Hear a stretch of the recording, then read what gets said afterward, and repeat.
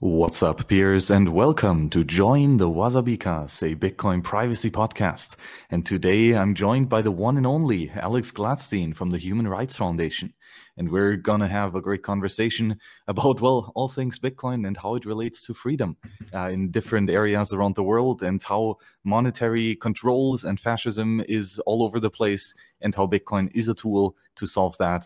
And as well to go against the surveillance state, which is currently manifesting at ever staggering rates, and tools that we can use today to protect ourselves and our privacy in these regards.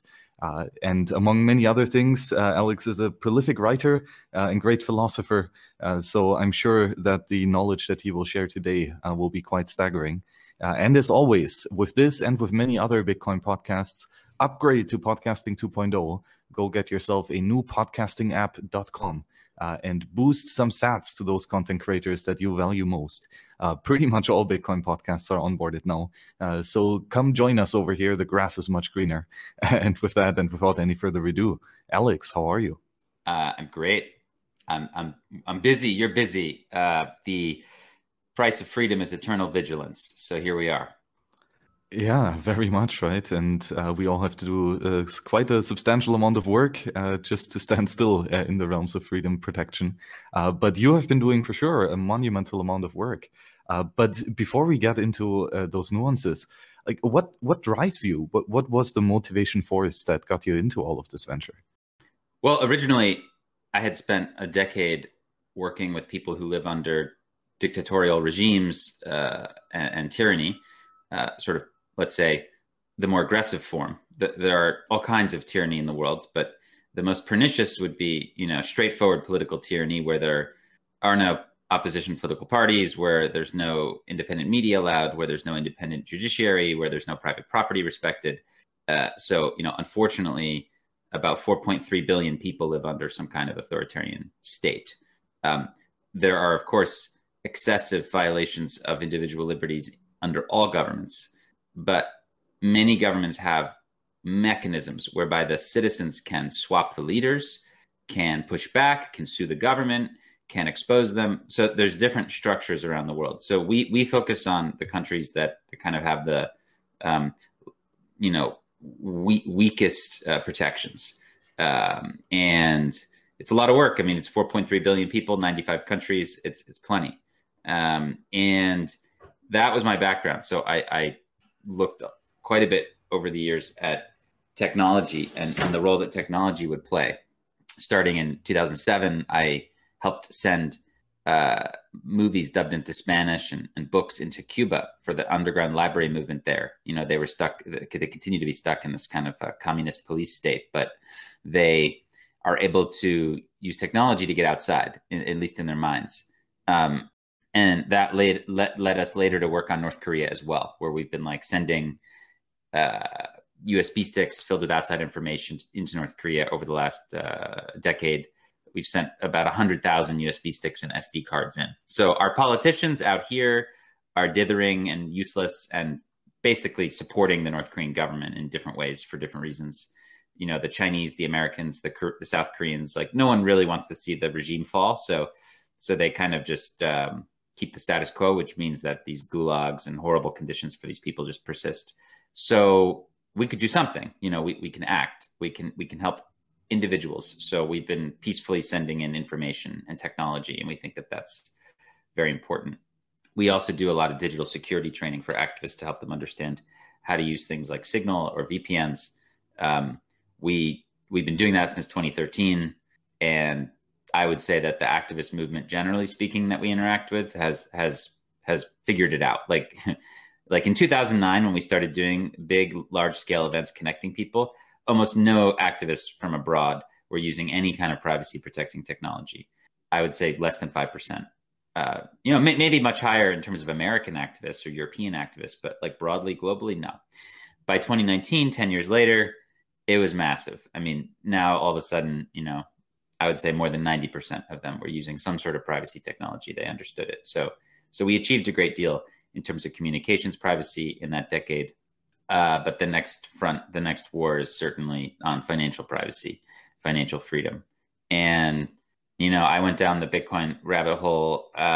You know, initially it came on my radar in 2013, and we started accepting it as at HRF, actually, at the Human Rights Foundation in 2014. But I was a little skeptical for many years. Unfortunately, I paid the iron price in more ways than one. But eventually I started to understand it in early 2017. And for the last 5 years, I've been just kind of going down the rabbit hole further and further and further. And I think that's a good place to start the conversation, because if you don't understand what Bitcoin is and the features of it and what it aims to do, what it makes possible, then you might be tempted to try and create financial privacy with other mechanisms or systems. And to me, that's not like an efficient use of time or energy, because this is the open source free money project for the world. And this is what we should be spending our time on. So I obviously appreciate what you guys are doing. I mean, anybody can create a privacy altcoin, but I don't think that's going to help in the end. So I appreciate the Bitcoin focus, and maybe we can start with that. Yeah, I agree. This focus on Bitcoin is quite important. And we've reasoned with Nopara about this, that basically Bitcoin is for many reasons almost inevitable in its achievement of monetary, success, let's say. But its privacy aspects are not yet really inevitable. Like the potential Correct. Privacy leaks that we currently still have in everyday use are quite bad. So if we scale at this rate of privacy, we will have a serious problem. And since we cannot stop Bitcoin from succeeding on monetary terms, well, this means we have to very quickly fix all the privacy fuck-ups of the last couple of years. Yeah, so two things on that. I do agree with you. I think it's inevitable. I mean, I think Bitcoin does not need our help. Bitcoin will complete its mission eventually of replacing central banking. I think that's what it's going to do, and I don't think it needs our help. However, as you say, you know, humans can steer it in a particular direction. I think that it achieves its goal over time through its NGU, through number go up technology, through the fact that it has an independent and predictable monetary policy, which cannot be debased, which cannot be manipulated in a back room with cigars and at Davos. Like there's no shady group of people who can just like change the monetary policy of Bitcoin. That exists for every other cryptocurrency, from Ethereum all the way on down, and for all fiat currencies. So for all other forms of digital currency, and for all other fiat monies, digital or otherwise, there exists a small group of people who can change the rules. Not the case in Bitcoin. And I think that's why we all, you know, are so committed to it, is because it's our one shot, right? It's our one shot to escape this like fiat system where people can just do things by decree, right? In Bitcoin, you know, we control the rules. The users control the rules. And, you know, we have a history in Bitcoin of proving that. And that's why I'm here. With regard to privacy, I think it's worth drawing distinction between the legacy system's privacy and Bitcoin's privacy. I think this is very important. I think this is what often people don't understand or miss. Like, and it's a little bit of like the practical and here and now versus what is ideal. So clearly, from like a theoretical perspective, Bitcoin has like bad privacy, or it has many vulnerabilities. But from a practical perspective, it's way better than using your credit card or the legacy system. Like, it just depends on who you are, where you are. But like, obviously, if you live in Nigeria and you are fighting against the government, that government is not doing chain analysis right now. Like, now it may in the future, but right now they're not. So whereas they could use their surveillance power to understand that you were accepting donations last year for the protests against the police brutality, and they were able to use that information to shut down your bank accounts and fintech accounts. That's QED. Okay. They could not figure out what you're doing with Bitcoin, and they could not figure out their bank accounts. So the Feminist Coalition set up a BTC Pay server. The government had no clue what was going on. I don't even think they know what BTC Pay server is. But let's say even they do, if they did, they weren't in a position to be sophisticated enough to de-anonymize what was happening. And that's what we call kind of practical here in the now privacy. So I think it's really important to distinguish these two things. There is ideal and theory, and then there is practice. And, look, over time, I do agree that governments will get better and better and better at sort of exploiting any vulnerabilities here. But just the very fact that Bitcoin is this parallel system that does not natively have your ID stack in it is a huge advantage for human rights activists. Now, it doesn't mean that they're not vulnerable in the same way that it doesn't, like Signal has your phone number on it. Okay, that's not ideal. Guess what? I still tell people to use Signal. I mean, there's vulnerabilities with VPNs. Well, guess what? You're still better off using a Tor or a VPN than not. So it's all just like an understanding that you can't press a button to achieve privacy. It's like a way of life, okay? And then there's ways to make yourself not the lowest hanging fruit, right? And in a lot of ways right now in the global human rights movement, it's honestly more about freedom than privacy at the moment. Like the larger issue is just the fact that like many people have their bank accounts shut down, or they are cut off, or their money is debased, and Bitcoin is their way out. And for many people, the government is not in a position technologically or financially to do mass surveillance, to try and go after them using the sophisticated technology that the NSA and that Five Eyes and that the European governments have. I think that's really important to distinguish. I don't know. What are your thoughts on that? Oh, absolutely. Just as a reality check, privacy in the fiat banking system is absolutely non-existent in very many ways. Of course, full KYC data, full transaction history, who paid whom, when, which party settled the transaction. Well, except for cash, of course. But guess what? Cash is being eliminated in different ways. And I wrote this whole piece for Cato about what would financial freedom and privacy look like in the post-cash world. Well, guess what? Who are the two biggest contenders for the heir to the social functions of cash, which are small payments, private payments, and savings? Guess what? It's CBDCs and Bitcoin. And I know which one I'm going to go with. So there we are, right? Yeah, absolutely. Right. So Bitcoin, even with all its flaws in regards to privacy, and even when the user would shoot himself in the foot 10 times along down the journey, with a high degree, your privacy is going to still be better than if you were using your banking system. At least in some regards, right? I mean, you can make quite bad mistakes in Bitcoin, but the gist of it is, right, if you use it somewhat reasonably, you're a lot better than in any banking system. And if you learn a little bit of extra and learn how to use the powerful tools correctly, well, then your privacy can be substantially better. And that's where well, first of all, censorship is essentially impossible regardless. Yes, they can go find you and arrest you later, but like the mere fact that like right now, geopolitically, technically, if I send I don't care who I am, I don't care what government blacklist I'm on. If I send a UTXO somewhere, it's going. It's going to get processed by a miner and it's going to be put into the blockchain. Like that's happening. So that's a really important distinction from the fiat system. It doesn't mean that you're not going to get arrested later, but it does mean that we have the freedom to send. And that's like an unrestricted freedom at the moment, which is really, really different from the fiat system. And I would say, to your point, it's not so much, it's really the role of the wallet app makers and the tool makers to improve privacy in many ways. Like there was a really good piece recently by a guy named Anthony Roning that looked at all the vulnerabilities, not all, but like, let's say a lot of the vulnerabilities in Lightning with regard to privacy.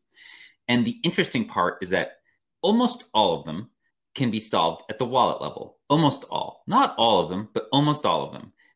Wallets and what you do with your wallet can dramatically ameliorate the issues with, for example, Lightning privacy, and also I would say Bitcoin privacy.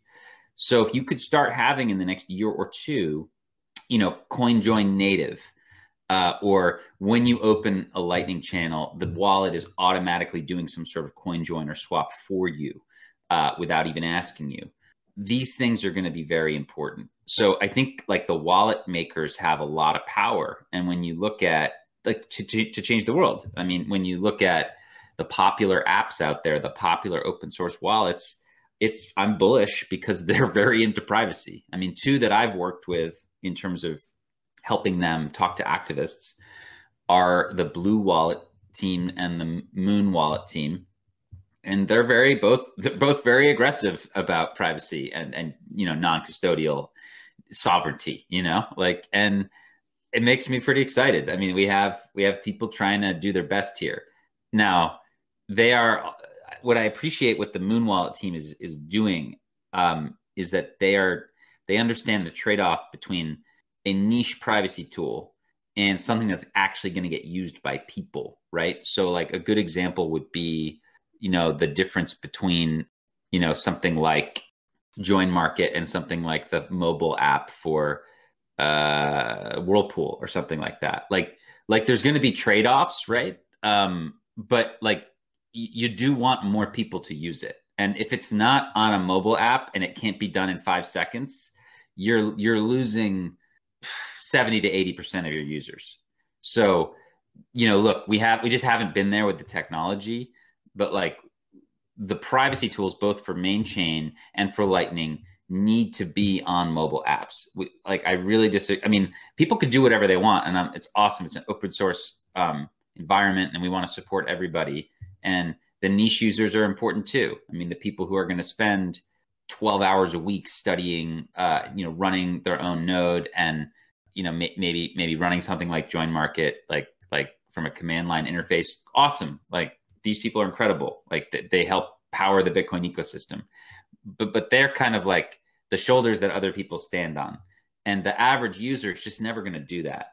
I mean, I'm sorry. So it's so important that some of that tech gets rubbed off onto the main population. And that's only going to come with like ease of mobile. And I stress this because of the work I'm doing in emerging markets. Like these people don't have computers, dude. And we're not going to airdrop Raspberry Pis. They have mobile phones. That's about as best as we can do. And they have spotty internet, but they can do it. They have mobile phones. So we need apps that they can use that can protect their privacy. So there's going to be trade-offs, but you know what? We have to push in that direction. I just don't see another way. Yeah, that's very true. Right? And ultimately, you have to use the infrastructure that is available for the local users. Right? And well, if there are only phones, then yeah, a desktop application isn't going to cut it. Right? And that will be a tool that is not usable for a vast part of humanity. So yeah, that has to be taken into account. And again, it's not that it's impossible. It's just very, very difficult, and it requires a lot of hours of work and dedication to design and implement and review these applications. Yeah, and it's interesting because I was speaking to a guy yesterday who I've gotten to know recently. His name's Fode. He's from Senegal. He's a Bitcoin and Lightning engineer, and he was telling me about the fact that his world changed when he saw the iPhone, the first iPhone. He was just so blown away by the fact that you could have a full web browser on a mobile device, and he looked at that in 2007, and he said that's going to change the world, and it, of course it has. But I mean, then then a few years later. Quite early, actually, I think in 2010 or 11, he got into Bitcoin, and he was like, wow, okay, if we can merge these two things, it's going to change my country of Senegal, is what he told me. If we can have mobile Bitcoin usage, that's going to just completely change the country. It's going to empower people. It's going to break them free from monetary colonialism. It's going to break them free from all kinds of stuff. And that's what he's dedicated his life to. And again, for that to work, we have to have robust, lightweight privacy solutions for mobile. So that's what I'm really interested in looking at these days. And you know what? We don't have a lot of time to just sit around, as you say. Guess what? Maybe I always hear Bitcoiners say, "Well, I'd rather have the bear market," or oh man, we just had nation state adoption in El Salvador, and these people have 3 months to figure out how to do this. I wish we had another year, or I wish we had another 2 years. Well, guess what? You don't get to make the decisions. Like the world moves on. And now we have nation state adoption of Bitcoin as legal tender. And there's going to be thousands and thousands and thousands of merchants and businesses that in the next 3 to 6 months need to figure out how to use Bitcoin. That's where we are. So if your solution is not easy, it's not going to get used. So, I mean, we need to push in this direction of how do we get lightweight mobile privacy solutions for Bitcoin users? This is one of the most important things that we can discuss in the coming years. Yeah, that's very true. And the downside here is, right, that the quick and easy path is the one that is least private and least censorship resistant, right? Right. Easy to get bank accounts for everyone, basically, right? In some custodial application. That's very easy to scale as well. But yeah, doing it properly in a self-custodial and secure wallet, that on top of that is private. Well, let's unpack that though, because it does help. So even something like Strike, because consider this. So yes, if you're in El Salvador, Strike is essentially, so you have to give your ID, it's full KYC, okay, to set up the Strike account. And it's settled in USDT. I mean, it's not even Bitcoin native in a way, but it does provide, it is better than the current system for privacy for this reason. Let's say I want to send remittance to my family there. Well, currently I have to like go to Western Union and like fill out a form. And then the Western Union keeps that record of who sent the money. I give them some cash or whatever I give. And the person on the other end picks it up. Okay. Let's put aside how inefficient and ridiculous and extortionate it is. There's data capture there on both sides, right? Okay. Today I can send Lightning to any Strike user instantaneously, and I out of a completely no KYC open source wallet. That is powerful, right? So at least one half of the equation is relatively private. I mean, yes, we can talk about how Strike may try to de-anonymize my wallet through my public key, but I can take steps to make sure they can't really do much, right? I could, if I really wanted to, I could coin join into my Lightning first, et cetera, et cetera. Like there's things you can do. And when we talk about the surveillance capitalist model and how it vacuums up all this information about you, there are these bridges, these halfway technologies that do help. Like even in America, like if you're using something like a Strike or whatever, like you could pay something with your debit card and again, full KYC and then, but your bank only sees $50 to Strike. It doesn't see what you bought on the other end, and the merchant doesn't see who you are. So again, there's these mid-ground solutions that are interesting, that are just providing a different paradigm. And then of course you have the whole Bitrefill gift card market, which is much more privacy protecting. Like Matt Alborg from Useful Tulips did this study, and he was looking at Nigerians who live in the United States. I mean, they're earning cash, full privacy and anonymous cash, right? Paper banknotes. And then they're going to like a CVS or a grocery store and they're buying a gift card with that cash. Again, no KYC at all. And then they're sending a photo of that gift card to their family in Nigeria, who then puts that up on Paxful and sells it and gets Bitcoin in their account. Again, Paxful has KYC, but you don't know where the money came from. So do you see what I'm saying here? That there's like these interesting kind of new platforms arising that are providing, like, let's call it half privacy. Does that make sense? Yeah, that's a really interesting point, right? Because Bitcoin is this open interoperable standard where users of different software wallets and different second layer protocols can still communicate and cooperate with each other, right? So you can have this one user being in a custodial money warehouse somehow on a Lightning custodial wallet, fully KYC'd, right? Completely have forgone on his privacy, but still, especially with the Lightning Network, where sender privacy is quite well protected, it's very difficult to find out who sent the money, especially if that other user is the cypherpunk who runs everything behind Tor and such. Right. Now get this. Here's the dream, right? So, and I think it was like maybe Matt Odell who gave this metaphor first that I heard this, and I just think it's so useful. So you know, in today's world, in the banking system, in the fiat legacy system, you have your bank account, it's fully KYC'd. They know, the government knows what's going on. Okay. But then you can withdraw it into banknotes at an ATM. Okay. That gives you forward privacy, right? This concept of forward privacy.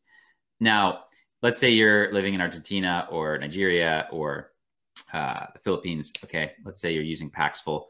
All right. So you've got your Paxful account. You can assume, look, love Ray Youssef, great guy, but at the end of the day, it's an American company. You know, they enforce KYC, they have to. Okay. So, all right. So let's assume, and you know, you don't, it's not entirely clear how much Paxful shares with regional governments. Let's say they have to like cop up some stuff to the American government. But if you're like a user in Argentina, it's not exactly clear how much Paxful shares with that government, if anything at all. Maybe that's worth exploring, but like, that's just a note. But anyway, let's say you're a Paxful user there. Now, they are integrating Lightning with withdrawals and deposits. I don't know exactly what day it's going to like go live, but it's happening. So let's say you've got your KYC light kind of Paxful account, and that's kind of where you're earning income into, or you're buying Bitcoin with your fiat or whatever. Okay, now you can achieve some semblance of forward privacy by withdrawing to Lightning to, let's say, a Blue Wallet or a Moon Wallet or whatever. And again, as you say, the sending is like better protected. So, okay, now we're starting to approximate the idea of an ATM and the idea of having the current world where your earnings are likely, you know, watched and you pay taxes and whatever, but then you can withdraw some of that and you can have forward privacy and the government doesn't know what you're doing. We are starting to see the possibility for that to emerge for the emerging markets through a mobile phone. That's very exciting to me. Yeah, that's very interesting, right? And it's here again, layers of defense. And sometimes it's just very difficult to be private. And especially if this is some official job that is registered with the government in any case, right? Then here, sure, that level is compromised. But there can be other layers of defense behind that, right? So withdrawing to your own wallet, doing rounds of CoinJoin, making payments over Lightning and such. Yeah. And this is a nuanced conversation. Obviously, you know, we've been talking here for, you know, 20, 25 minutes or whatever about this, and you can go very deep, but regardless, it's clear that like there is massive potential here for not just freedom money, but for private money too. And that's why it's very disappointing to see like the non-Bitcoin digital security surveillance community, like not understand this. It's really disappointing. So, you know, about a month ago or something, 2 months ago, Edward Snowden, you know, he's very into like Zcash or whatever. So he's given this talk, and, you know, I clipped part of it, and I said how disappointing it was that he dismissed Lightning as like shenanigans, and he even kind of like threw a jab at Monero, and he's, you know, talking up Zcash, and I just wanted to say how disappointed I was with that. And then he got very angry, and he quote tweeted me, and he went off on how greedy I was and all sorts of stuff. And at the end of the day, it's quite clear that he just doesn't understand how Lightning works. And that's kind of sad. But I think he's a good and I look, huge respect for Snowden and what he did. But like, this is a proxy for like most people who are in the civil digital liberties space. Like, I just spoke at this event called RightsCon, great event that I've been working with these guys for like 10 years, going to their events. Some of my colleagues have spoken, et cetera, et cetera. And I gave a short talk on Bitcoin and financial freedom. There were hundreds and hundreds of panels and talks and sessions. Mine was the only one on Bitcoin out of hundreds of talks and panels. And we're talking a digital rights conference in 2021. That's how far away the mainstream community is from understanding what you and I are doing. It's kind of crazy, right? Why do you think that is? Well, to zoom out more broadly, the human rights movement has not, you know, aside from what we've tried to do at HRF, has really do not understand Bitcoin. Like Amnesty International, Human Rights Watch, like just nothing, like a zero. I think there's a couple reasons.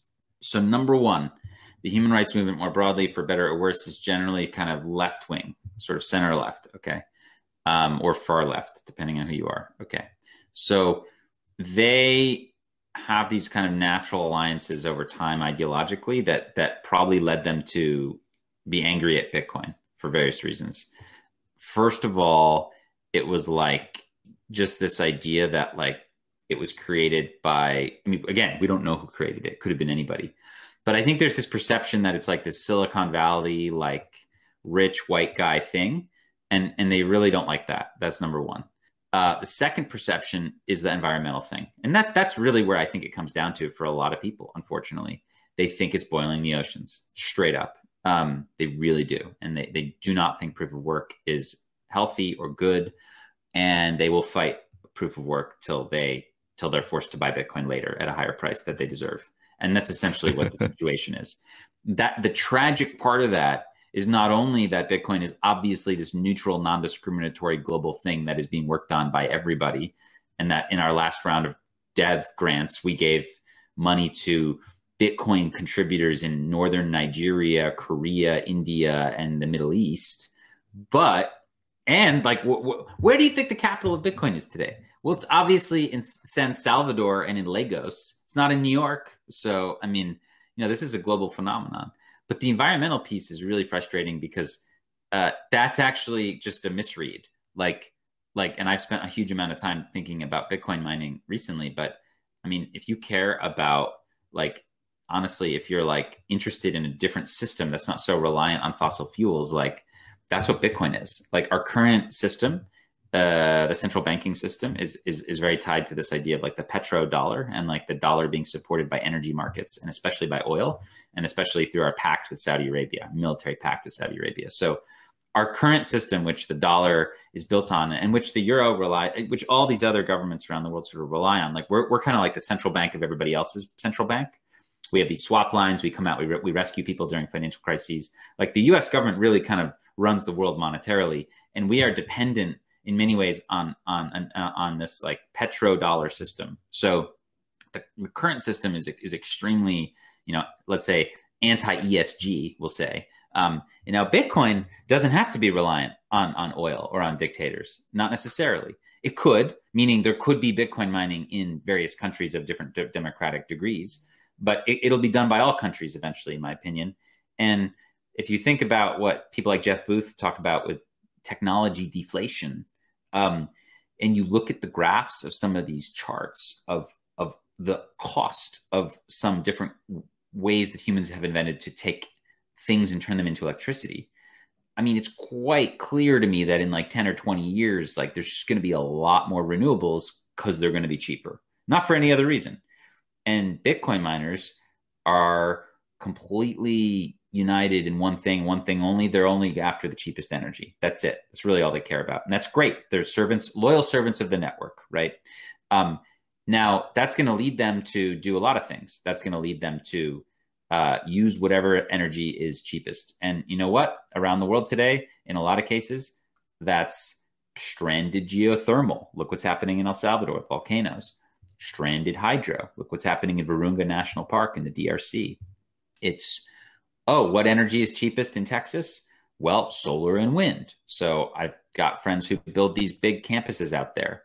Now, there's also going to be places where, for whatever reason, coal or natural gas are very cheap too. Some of that might be political, right? In China, essentially, a lot of the coal mining was like essentially like, it was like corruption. It was like people who had originally flocked to China to do Bitcoin mining for that was like sort of curtailed hydro. Like the Chinese government had just built up all this hydro energy over the last decade, way too much to use. And they weren't able to connect the transmission lines like soon enough. So they had all this sort of unused hydro, and that's why Bitcoin mining kind of started in China.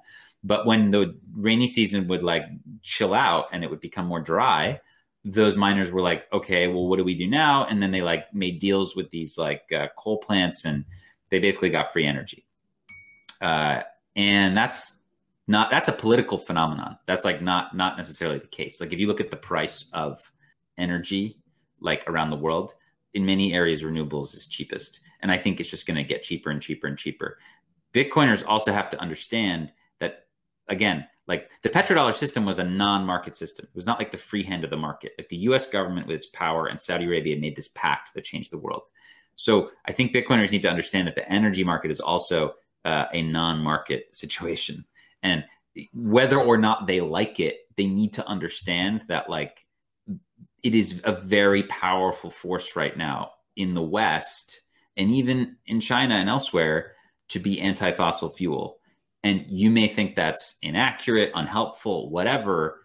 It doesn't really matter because it's happening. So there's like huge social movements towards divesting from these things.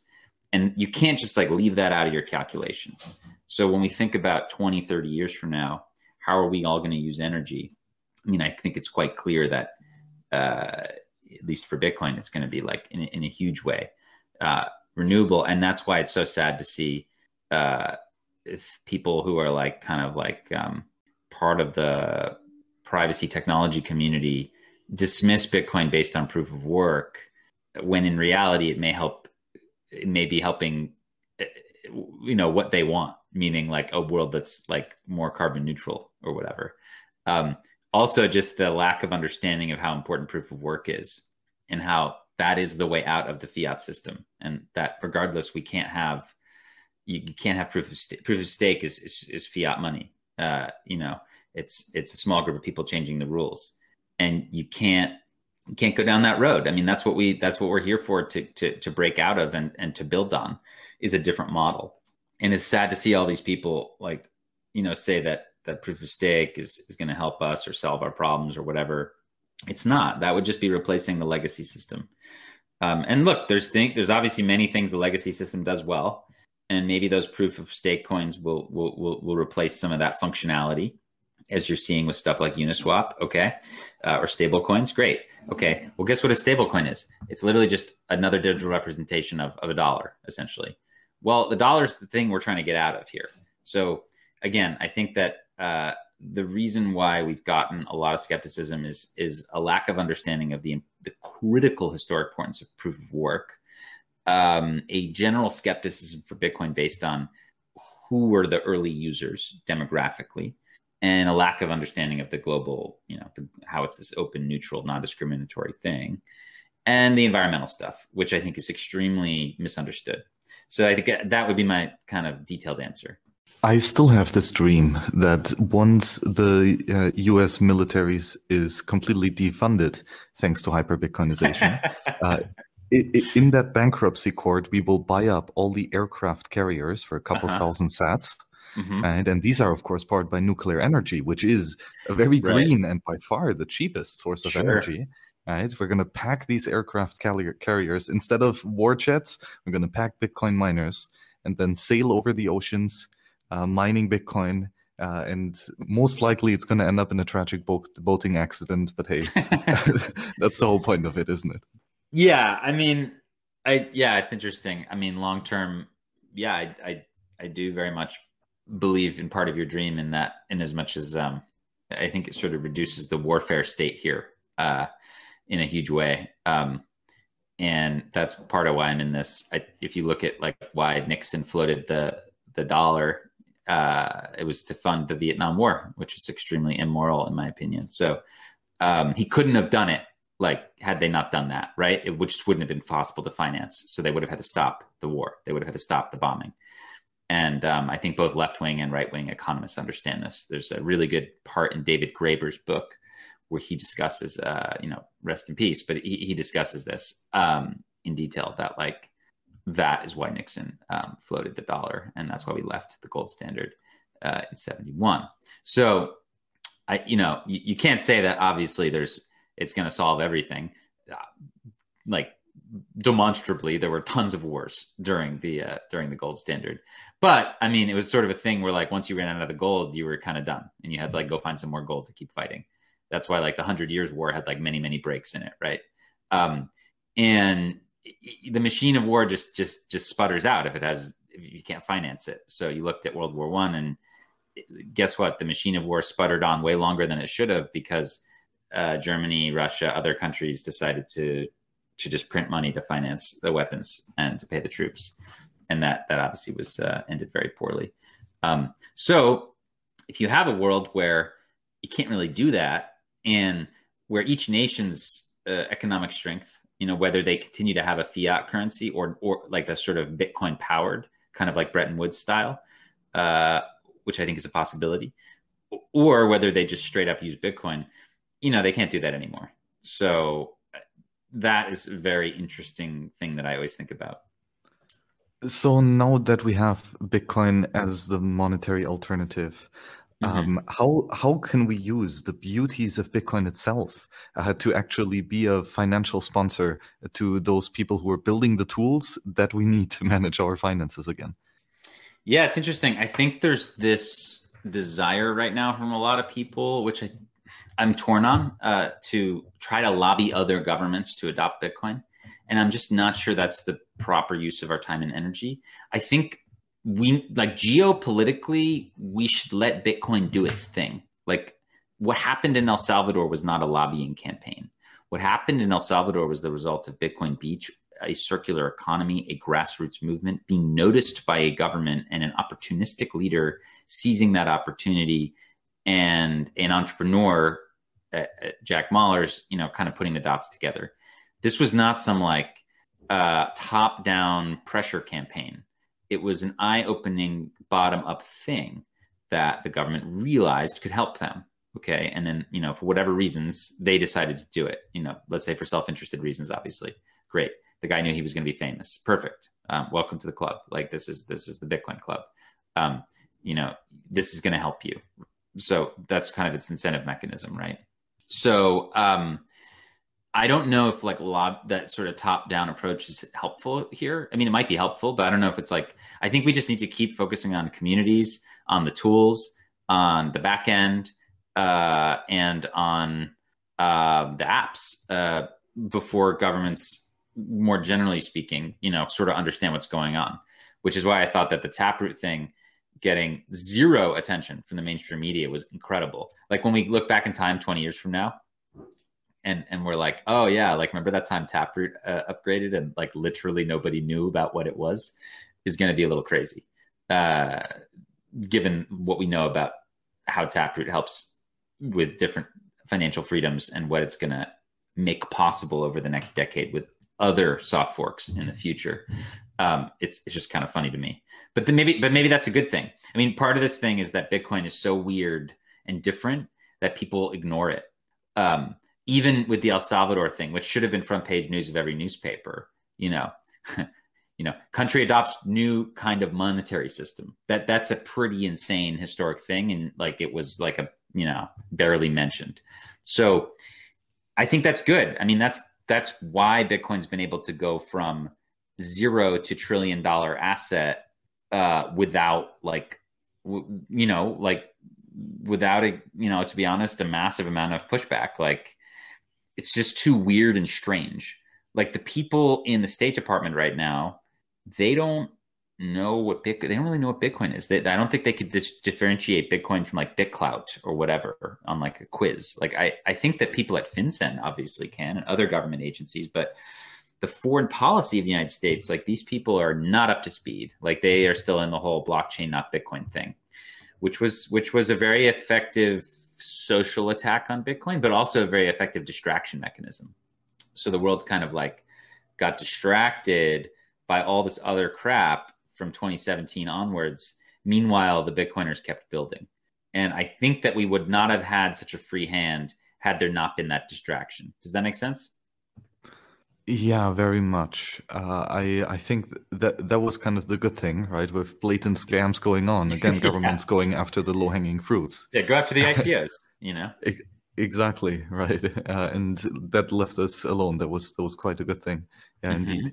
And I want to make the connection to one of your previous articles where you wrote about the petrodollar system, right? Basically saying that the US dollar has a legal tender on oil trade so that it has to be denominated and paid for in US dollars.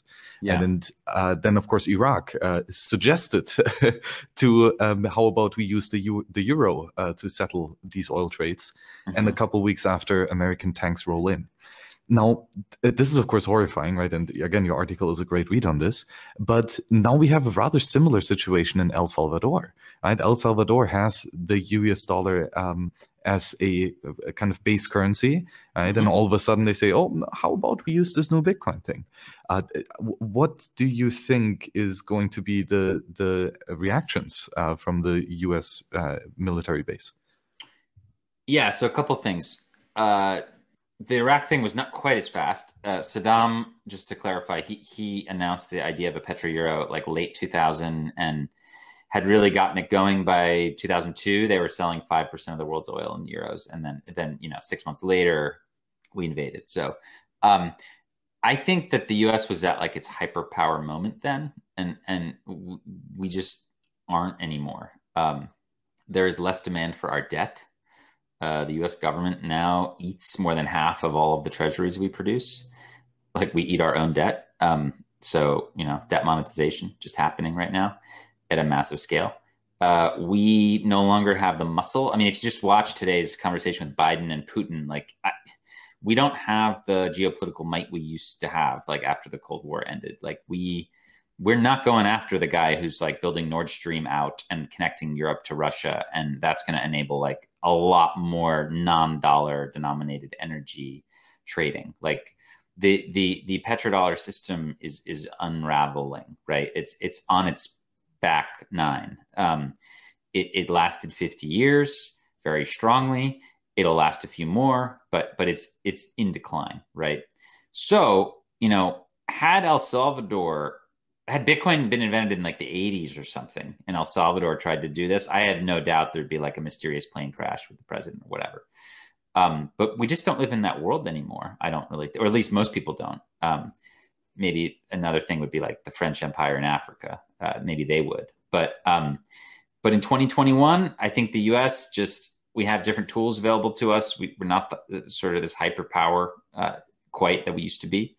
So we'll see what happens. I think now is a good time. Like, again, had this been attempted in the 80s, 90s, or early 2000s, I think it would have been met with a different reaction. But it's been a couple weeks and it's been pretty quiet. Biden is talking to Putin. He's not talking to Bukele. He hasn't flown down to El Salvador. You can see that this is a peripheral issue. Like you know that Biden does not understand what has happened. Like they are signaling to us that they do not grasp the power and historic nature of what just happened in El Salvador. Do you see what I'm saying? Like he's looking elsewhere, Yeah, that's probably true that the focus of most is elsewhere. Yet still, I know or I've heard that the IMF has requested a meeting, and apparently offered they had a meeting. some. Yeah, right? and what are they going to do? There? Look, the IMF is like an appendage kind of the U.S. government in many ways, and we don't know what happened, but it happened, and the president continues to be enthusiastic about Bitcoin. I don't know, like they passed the law, like they're working on onboarding all these people. Whether or not the IMF will try to punish El Salvador is unclear. They may, pull back loan payments, things like that. They've done this in the past. The French have done this in the past in Africa. A good example is Niger is this country that has these massive uranium reserves, and the French, basically colonized Niger. One of the reasons why is to get these reserves, and they would go in and dig out the uranium, and they used it to power their country. So they have like 70% nuclear in France. So it's mostly from Niger. So at one point, the local leader in Niger wanted to charge more, and he was about to sit down and have that meeting with the French, and then there was like a little military coup, very conveniently, and apparently the French army was there, and they didn't do anything. They just let the coup happen, and then the new ruler was much more compliant, much more friendly, much more, I'm not going to charge you anymore. So you could think of a similar situation happening here in El Salvador, but I don't know. We'll see. It just doesn't seem like the U.S. is that like fixated on this, even on this part of the world. Like it always seemed like Latin America was like, even though it was so proximate to the U.S., that it was, at least ever since the Cuban Missile Crisis in the 60s, 70s, and what happened in Nicaragua in the 80s. But in the last 20 years, like Latin America clearly has been like less of a focus than the Middle East, Russia, China, etc. Right? Yeah, I would say so. Hopefully it stays that way.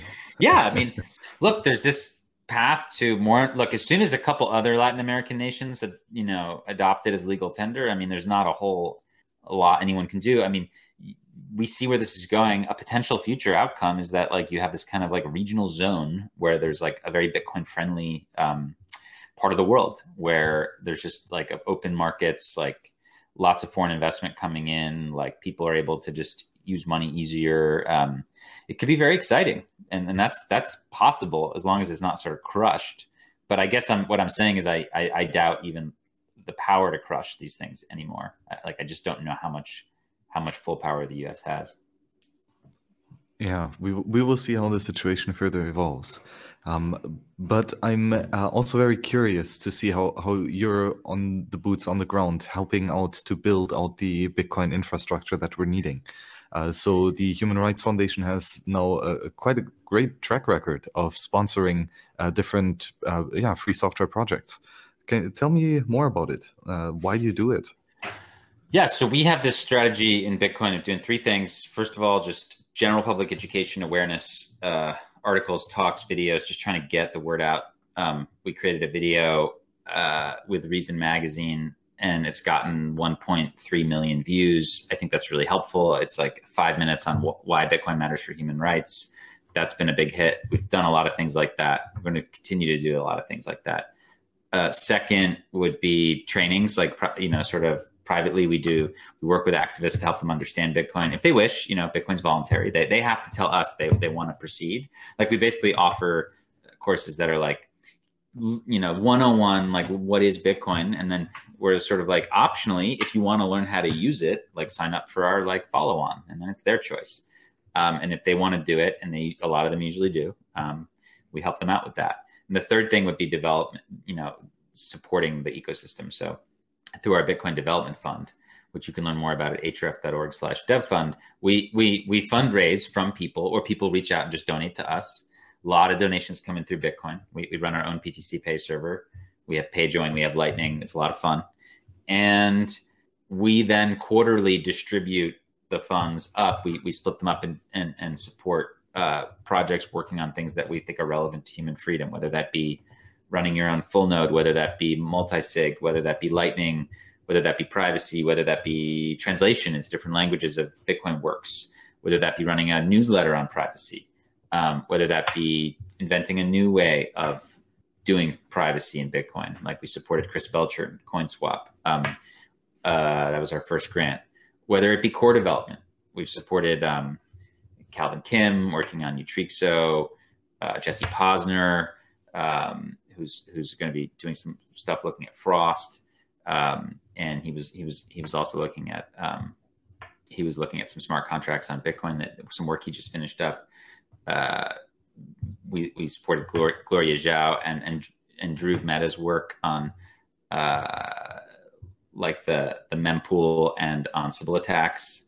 So we're looking at both the core, but also the app layer, and the broader ecosystem. So that's kind of where we are. And we'll have another round of those in September or so.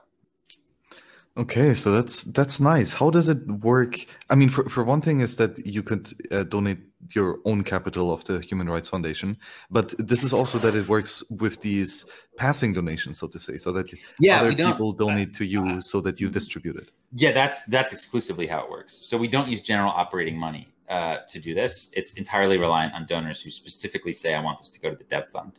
So people can donate, and we will use your money to give to devs who we think are doing important work to help Bitcoin be more usable, more decentralized, more resilient, more private. That's kind of our goal. That's awesome, and that gives you kind of a way to curate, right, and to suggest great projects that the donors would otherwise maybe not have noticed. Eventually, there's going to be tons of options in this space. Right now, it's thin, but you have Brink, which is it's kind of like a grad school for developers, which is awesome, and we've worked to support some of their stuff. I mean, you have OpenSats, which is just getting off the ground, which is going to be a way for you to kind of I think give more sort of directly to certain devs through like a board they have put together there, which is cool. And there's, MIT has the DCI, so they're supporting some core devs there. But outside of that, like it's really just corporations supporting devs right now. It's like, whether it's BitMEX or Gemini or Square, which is great. We want to see that, but I'd like to see a more broad set of actors in the future doing this work, like across nonprofit space, across university space, etc. So we'll see if we can get there. I mean, obviously, I'd love to see human rights organizations supporting Bitcoin. So hopefully we'll get more of that, That's interesting. And so how do you find the projects that you donate to, and kind of, are there some criteria for that choice? Yeah, I mean, look, again, we're trying to, if you have global money, it's got to be made kind of around the world. So we're very interested in like helping developers and app makers who are around the world, especially in the countries that we focus on, because we feel like they probably understand the needs of the local kind of populations more. So it's great to support the Moon Wallet team in Argentina, because they kind of like have an understanding of what Argentines need, right? Great, support you. So look, we're always on the lookout for new projects. People, you can apply. You can just write to us with your ideas, and also make, if you're in the space and you see something cool that you think should be supported, just write to us. I mean, it's pretty open. Again, we're just one of many options out here, but we'll try to have this global focus, and that'll probably be what sort of differentiates us, at least at first here. And whenever you kind of take someone else's money and with the intent to pass it on forward, right, there's some requirement for transparency, right, to make sure that the money that other people give to you actually ends up being invested in good causes. How do you handle that transparency, especially with the relation that maybe some of those people whom you donate to prefer to stay private for numerous reasons? Yeah, well, it's tough. I mean, we're a 501c3. So if you're going to receive a grant from us, you have to fill out a form. If you're a U.S. citizen, it's fairly detailed. Obviously, Uncle Sam doesn't like people earning money without it knowing. It's considered a prize, so you have to pay income tax on it. If you're not a U.S. citizen, we still have to know. It's a very light KYC thing, but we kind of have to know who you are and report that to the government, just because that's how it works. I think that other organizations that are not 501c3s obviously have more discretion. And indeed, you can donate directly to devs who are pseudonymous through their Git pages or whatever.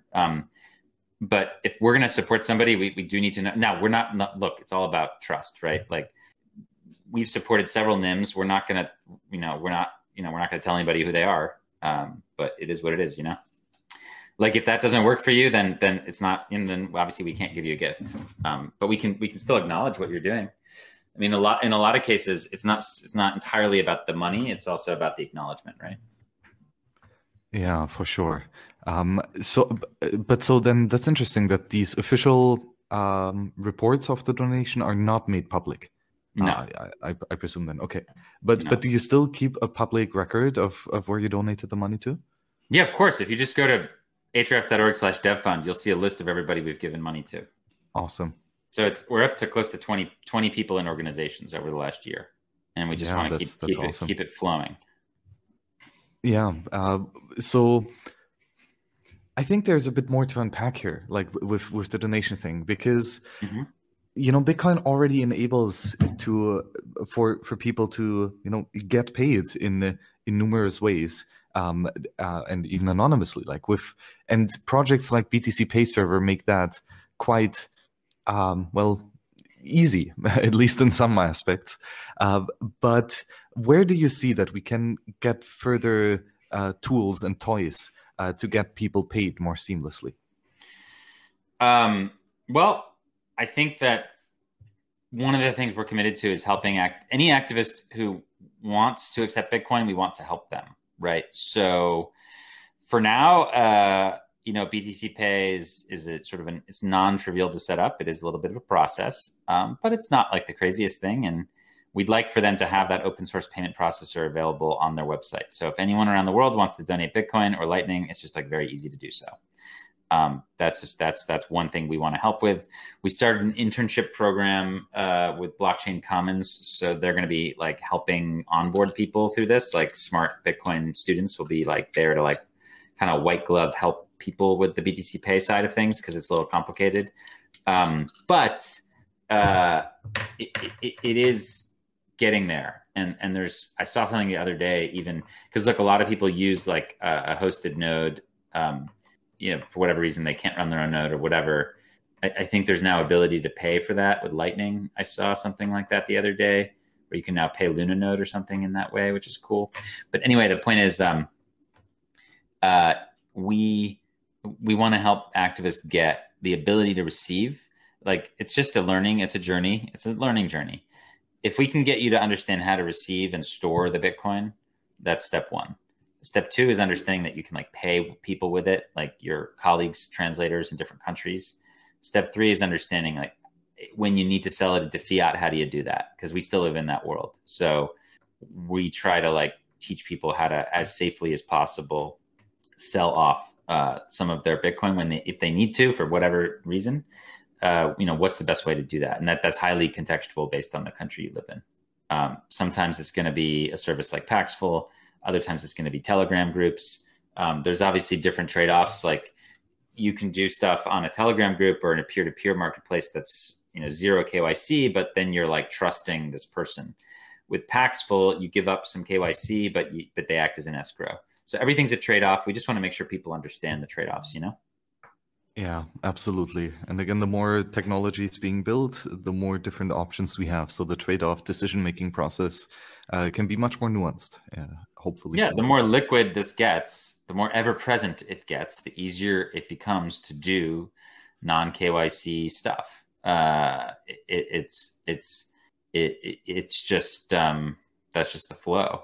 But if there's no one in your country that you know, like if you live in Burma right now or, you know, Myanmar, like it may be hard to find someone who's willing to give you Bitcoin for your kyat, right? Or vice versa. And a centralized service is very helpful for that. And you may decide it's your trade-off that you're making. You may decide it's worth it to sign up for that service. I don't know. And then it's about, again, the morals of that company. Do they then tell the government of Myanmar that you did it or not? I mean, it's unclear, but like we would hope not. But like certainly I wouldn't count on that. But I don't necessarily think they do that. Like there's a track record of tech companies. Obviously, if the NSA is coming after you, you're toast. But there's a track record of tech companies refusing that sort of activity or requests, like, you know, Google and all these companies, despite how intensive they've been with the surveillance state in their home countries. They've like refused requests from countries like Turkey or other countries to like do censorship or give up data. And I don't know. And even in America, like, look, there's a reason why Signal is based in America. Like, I don't know if you read what Moxie says, like how many times have they like said no to a request from the government? Like he actually publishes it. It's like crazy amount. And, you know, it's not like they have that much to give up in the first place, it's just metadata, but the government always is coming to Signal to ask them for stuff. And they say no all the time. And that's the beauty of living in America versus Burma, because in Burma, they're not going to be like, oh, you're going to say no? That's fine. We'll move on. No, they're going to come to your house and torture you until you give it up. So it's very, very important that people still appreciate that difference, even though all societies are imperfect, of what it means to live in a society that has some semblance of rule of law and freedom versus one that doesn't. I think that's very, very important to underline here. Like, it's no coincidence that the inventors of Bitcoin and PGP and Tor and Signal were like all likely in Europe or America. Like they were all in countries that probably weren't gonna like, and we did try to go after all those people. There's a reason Satoshi's gone, but like, you know, there's a reason why Moxie Marlinspike's not in prison. Like we have certain rights here in America. Does that make sense? Yeah, that is true. But then again, a shame when people like Ross Ulbricht get for a similar service completely demolished.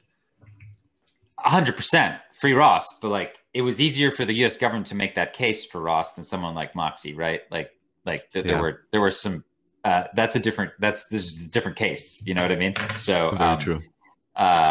Yeah, but I mean, look, and yes, all these centralized mixers, they're all going to get caught. Like that was a bad business model, but that's why we want the decentralized kind. So that's key. And in the U.S., I mean, you could actually look at the end of the day. Like I think what the cypherpunks thought was accurate, meaning we can't sit around and wait for the government to like give us our rights. We actually have to just go and take them with open source code. That's the way to do it. Otherwise, we're just waiting around forever. And you have all these people who criticize the surveillance capitalist model and criticize Facebook and stuff. And what is their answer? Their answer is to regulate these private companies. And that's just not going to work. Like, that's not how you stop surveillance. That's going to just open up the door to more state surveillance. The answer is to use open source code and to make it so nobody can surveil you. I mean, that's the answer. So thankfully, we had the cypherpunks and we had Satoshi, and now we have a chance. So it's actually a kind of exciting time to be alive, I think. Oh, absolutely.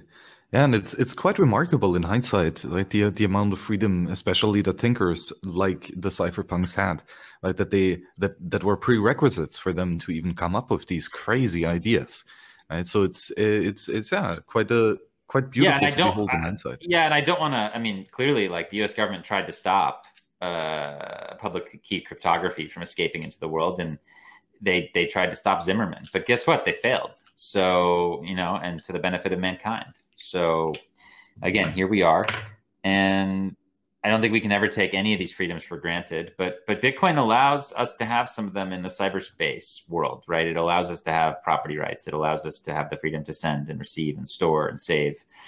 And that's now a possibility for anybody with internet access. And that's just really mind-blowing. And I think that's, again, if you actually care about financial privacy, I would ask you to consider how you could contribute in some way to Bitcoin. Like, even if you feel like engineering-wise it's a lost cause, like, well, you know what? It's going to be around for a long time. And El Salvador is not the last nation state to adopt Bitcoin. And Tesla is not the last Fortune 500 company to adopt it. Its attributes are too appealing to people. Like its sound, honest money is going to catch on in a way that is hard for anybody here to even imagine over the next few decades. Like, it's so irreversibly going to change the world that I just would say that even if you're working on a different project, like, try to consider what, I don't know, 5 to 10% of your time would be like on Bitcoin. Like we could use the help, Putting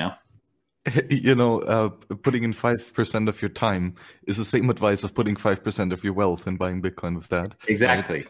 Yeah, sure, you can be hedged. It sounds good at first, right? But I mean, once you start it, very, very quickly, you're going to be at 95%, if not 100.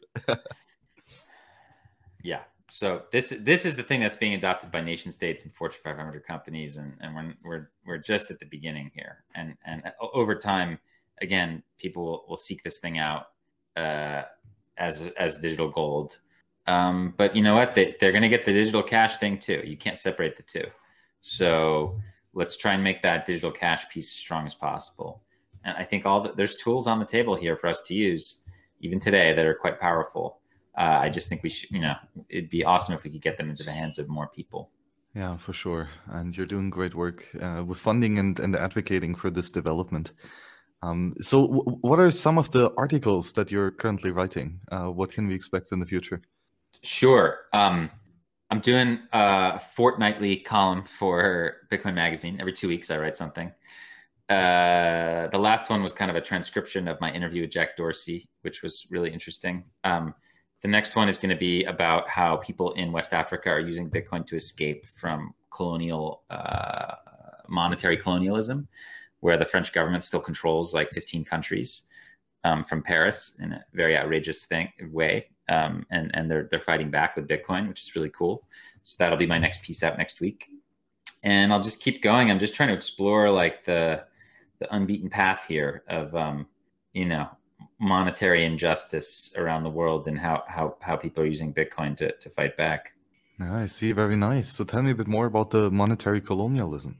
Yeah. So, as France decolonized from Africa in 1960, around that time, it tried to keep a lot of the benefits without the obvious political colonization. So basically what they did is they like made these agreements with all these local rulers that were now independent, that they still had to use the franc. And they called it essentially the acronym for it is the CFA. And basically France still controlled all the money. They printed all the money. They made all the notes and coins. All the countries in this arrangement, there's like 15 of these countries. There used to be a lot more. A lot of them broke away and paid a heavy price for that. But it was an arrangement where 100% of the reserves had to be stored in Paris. So like if you're a coffee exporter in Gabon or in like Senegal or Togo or wherever, like, when you sold your goods, like the foreign exchange, balance of payments increase would go up in an account in Paris, not locally. Now, this was like slightly changed in the 70s, where they brought the central banks actually to Africa, in Senegal and Cameroon and Comoros. But you still had to give 65+% of your reserves up to the French, and they have discretion over that. The rest of your money, you could spend it kind of however you wanted to as a country, but most of your reserves, most of your savings as a country was at the discretion of the French. And they get, to this day, first right of refusal on any export goods, and they get to pay below market price, and they get first right of refusal on any contracts. So if you want to build a bridge or some sort of infrastructure, you gotta hire French engineers first, kind of at above market price, and then if they don't want to do it, then you can go shop around. And the big excuse for this whole thing was that like it would be like the African nations would benefit because they'd get this low inflation rate tied to the franc and now the euro. Whereby otherwise, oh no, you'd like fall into like hyperinflation or whatever. And that's just not really the case in terms of that being like a social goal. Like essentially what's happened is, yes, like all these countries have had this currency, so they've been restrained in certain ways and they've had low inflation, but not a single one of these countries is a democracy. Half of them are in the 10 poorest countries in Africa. None of them are in the 10 richest countries in Africa. And it's in a large part because of how constrained they've been. I mean, these economies are so constrained to like stay on this peg that they can't really create, the local banks can't create credit, like there's no loans happening, like there's no economic activity. It's very depressing. And they're all cut off from the outside world. Like basically if you have CFA francs and you like get on a plane and you go to America or Australia, they're worthless. Like no one will take them. You have to go through the euro. So there's seigniorage at that level. So like France and the ECB continue to extract seigniorage from these people.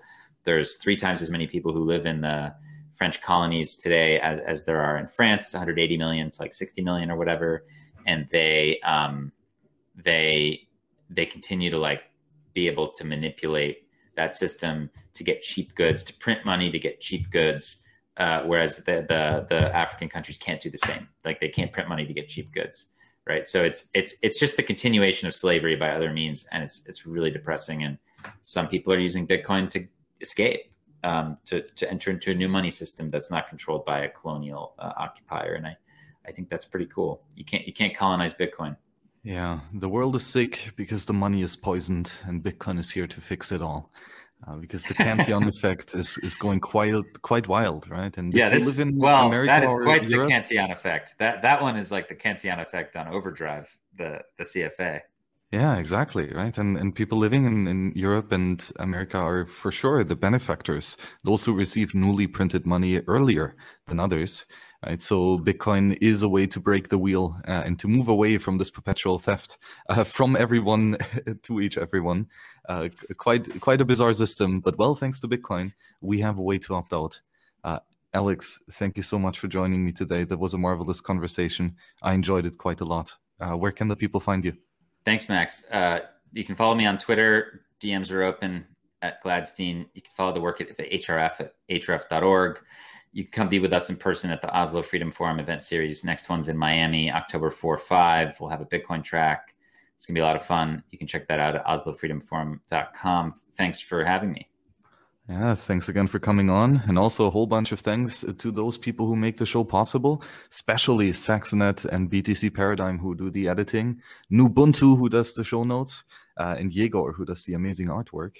Great crew. And of course, thanks to all the other contributors to Wasabi and all the other amazing free software projects. Keep it going. We have a bunch of stuff yet to build, but with people like you on board, well, it's a whole lot of fun. So thanks again and see you on the next show. Bye-bye. All right. Take care.